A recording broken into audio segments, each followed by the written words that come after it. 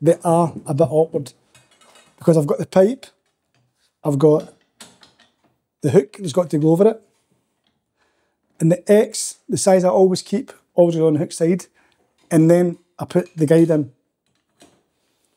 I want the pipe to be parallel with the ground, and I've got my mark when I want to bend it, and I want that to line up with a 90-degree point on the bending machine.